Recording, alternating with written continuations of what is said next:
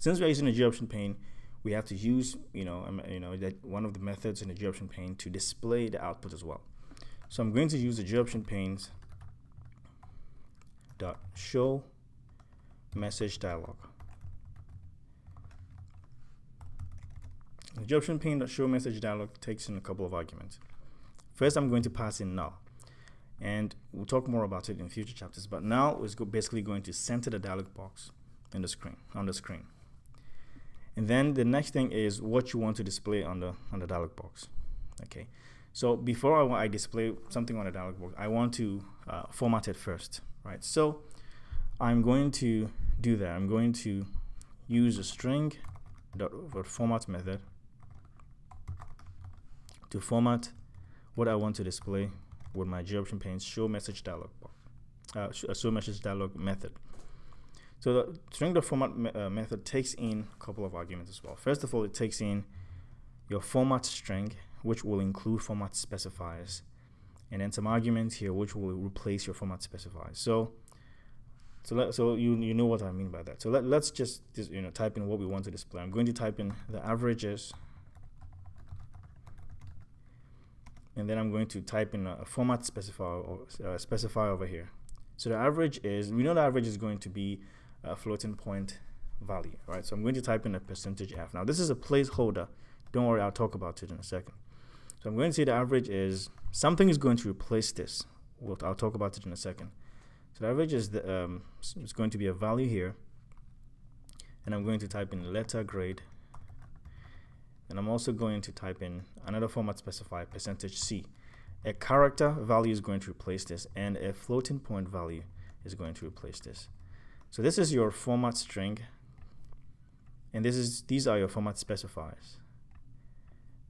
Now the second argument in the string.format method is basically the values that are going to replace these format specifiers respectively.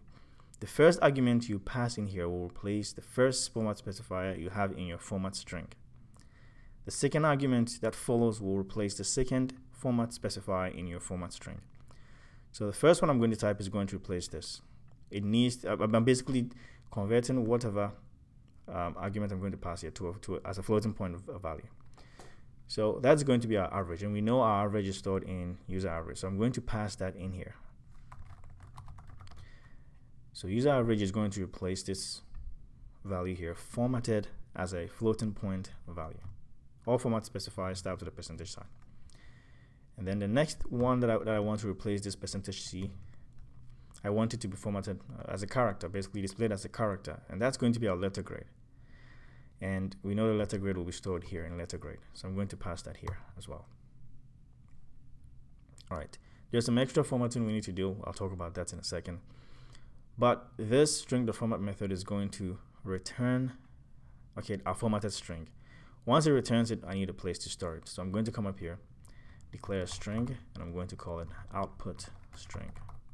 Actually, let's just do user output string, or let's just do output string. That's it, output string. Initially, I'm going to set it to an empty string. Okay, this is empty, it's nothing. And this string, the format is going to basically return our formatted string. I'm going to store that in our output string this way. Now that I have our output string, I can pass that as a second argument of the show message, the JOptionPane's show message dialog. Okay, this is going to center the dialog box on the screen, and this is going to display our message formatted on the dialog box. Now, finally, anytime you use a JOptionPane class, once your program is done executing, it doesn't end, right? Because the JOptionPane class causes an extra task to run in the background, and basically, that extra task is actually called a thread, and you need to terminate it, in order to have your program, terminate properly. So I'm going to type in system.exit, which is going to basically terminate that extra thread, that extra task called a thread. I'm also going to pass in an exit code, which is 0. This is an exit code. This is a number that I'm passing, and it's going to be received by the operating system. And normally, it's an indication normally 0 is an indication. Once the operating system is able to receive this, it's an indication that the program runs successfully.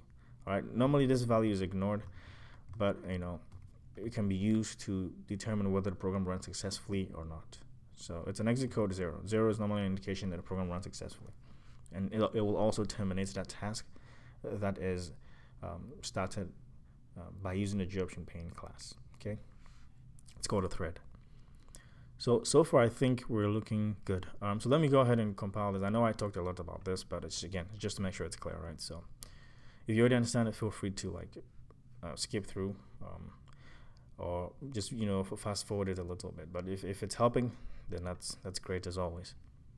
So let's compile this and see if we have any errors.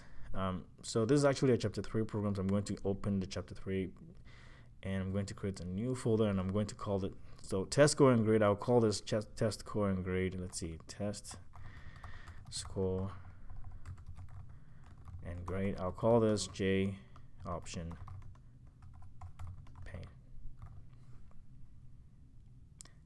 So by doing this, so this is the folder, right? What I should have done, I'll create the folder first. What I should have done actually was to name this program the same way. Now, if you save your file as test scores and grade, you need to make sure that you actually name your class also as test score and grade. But I want to, in this case, I want to save it as test scores and grade JOptionPane.java. So I'm going to do that here. I'm going to get an error because, like I said, you need to, when you save your file as test scores and grade JOptionPane.java over here, then you need to make sure your class is also called the same. So I'm going to get an error, but I'm going to fix it. I'm going to make sure that test scores and grade over here is changed to match how I save the file. Saving it as test scores and grade JOptionPane. So I'll save that. I get an error. It says that, where is it? It says it should be declared in a file named test scores and grade, but I named the file as test scores and grade JOptionPane. So it's either I change the file to match this name, or I change this name to match the file name. So I'll change this to match the file name. So test scores and grade JOptionPane has to be exactly how you name the file. So when I compile this, it works. Now it moves us to the next error. So what is it saying this time? Let's see. Cannot find symbol variable user third score. All right, so I have user third score here. Okay, so over here it's a lowercase s for the score, and over here it's an uppercase s. So it's saying I don't know what, you don't have any variable declared code with an uppercase s here. I have a variable with a lowercase s. So I'm going to change this so it matches what I'm using here. Right, so I'm going to compile this, and it works. All right, so I'm going to run our program and see what happens. It says please enter the first score. I'm going to enter 100 for the first, another 100 for the second, and 100 for the third score. So I'm expecting to get an A, right? So when I hit OK, it says the average is 100. Let's a grade A. So that's working. We need to format this value. I want to format it to maybe 1 decimal place, or maybe even 0 decimal places. So let's go back to our format string over here. Over here, I said I was going to this value here, user averages, was going to replace our format specifier, which is %f. We can go ahead to further format it. So I want to specify the precision because we saw that 100 was 100.00000. I want it to be formatted to 2 decimal places. So in between the percentage and the f, I'm going to specify the precision. So I'm going to type in 0.2. That's because I want to format it to 2 decimal places. If you wanted to format it to 3 decimal places, I'll do 0.3. But because I want to format it to 2 decimal places, I'll do 0.2. And basically that does it for us. Let's do 0.1 actually. Okay, let's format it to 1 decimal place. So compile this, run. Let's try again. I'm going to type in 100, 100, 100. And now it says the average is 100.0. That's a grade A. You can also do just 0 decimal places, but of course you want to see that, the decimal places. Let's try all the values and see if this works. And we can see that extra task, it happens very quickly. That extra task, when you run your program, you see it's terminated quickly because of the system that exit. So when I run this, let's run this, and I'll show you very quickly here. it exits very fast. Basically, this will exit very fast. This is like an indication of our program running or our task running. So please enter the first call. I'm going to enter, let's say 90, and then 80, and then 78. Hit OK, and it says the average is 82.7 letter grade B. So 82.7, anything between 80 and 89 is a B. So that's accurate. When I hit OK, I'm going to try to hit OK by hitting enter. And look at this, it's going to exit very quickly. Gone. And that's because of our system.exit. If we didn't have that, it would stay there. And that's kind of an indication of our task still running because of the JOptionPane we used. Let's try a few more values to see if this is working correctly. Let's try 0 for the first core, 56, and then let's say you did well a little bit, 89 on the last core. When you hit OK, you got an F, and F is anything below 60, so that's correct. One more. Let's try 67. You got a 90 on the other one, and you got an 88. So anything between 80 and 89 is a B. I'm trying to get a value, let's say between C. Something with a C or D. Let's try 67, 68, 70. Right, so 60 to 69 is a letter grade D. One more just to get to see. I just like testing these programs anyway. So 80, 70, and let's say 92. I get a B anyway. All right. Let's try one more time.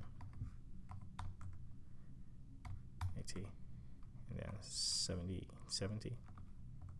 I get a C. All right. So anything between 70 and 79 is a C. So it's working. All right. So I know I talked quite a bit in this program, talking about the grading, all that. Again, it's just to make sure it's clear. We are using only the tools we have or we've learned in chapter 3 to do this, and that's why we didn't include any loops or anything like that. And so, we are not testing to make sure the user is typing, like the user is not typing negative numbers or numbers over 100. So make sure when you're testing it, you're using numbers from 0 to 100. And in future chapters, as we've done, you see that once we get to chapter 4, we'll use more concepts like loops to kind of validate input. Anyway, thank you very much for watching. If you have any questions, please comment down below, and I'll do everything to respond to them. Take care of yourselves, and I'll see you next time with the next program. All right then, bye bye.